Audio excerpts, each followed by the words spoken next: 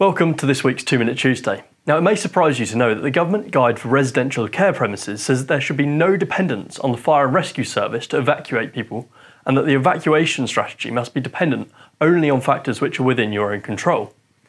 In many care homes, the evacuation strategy is Progressive Horizontal Evacuation, or PHE, and that's the topic of today's video.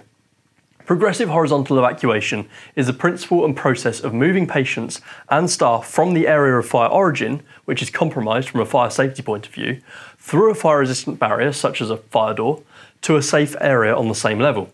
In the short term, this will protect the occupants from the effects of fire. The area of fire safety is known as a refuge and will offer protection for a minimum of 30 minutes. In many cases of fire, this time is sufficient for the fire and rescue service to attend and the fire to be extinguished. However, there will be some cases where 30 minutes isn't enough. In this situation, onwards assisted evacuation by the staff will be undertaken in order to move the patients to a further adjoining area away from the fire or to a lower floor of the building. If each refuge move offers a further 30 minutes of protection, this provides adequate time for non-ambulant and partially ambulant patients to be evacuated vertically, downstairs if you will, to a place of safety if that's necessary. Now, it's important to be aware that all movement in a progressive horizontal evacuation should be away from the fire and down towards ground level and the final exit from the premises.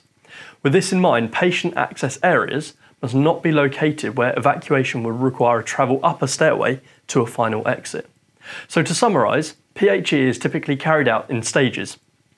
Stage 1 is the movement of those most at risk away from the fire, normally horizontally, to a place of relative safety, i.e. an unaffected fire compartment.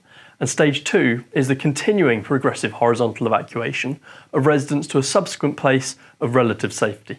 This stage includes evacuation downstairs and could, where necessary, lead to a place of ultimate safety, e.g. outside the building. If you didn't know about PHE before this video, I hope you've now got a better understanding of it. If you were already a guru, I hope this video has been a helpful refresher. If you haven't already subscribed to our YouTube channel, dive onto there and hit subscribe, give us a like if you like this video, and I'll look forward to seeing you next week. And thanks for watching. Bye for now.